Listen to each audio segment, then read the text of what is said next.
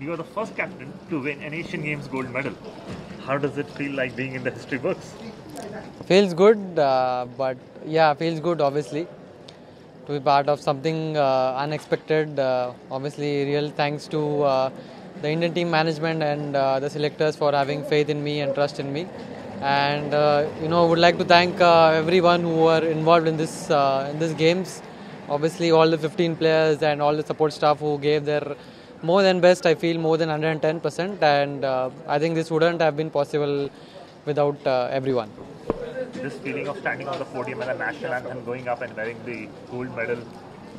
Pretty special, I would say. Not really used to such kind of situations or such kind of feelings, but obviously it was very, very special. As you know, the day it was announced that we all were going to be part of Asian Games, everyone was just thinking of this particular moment.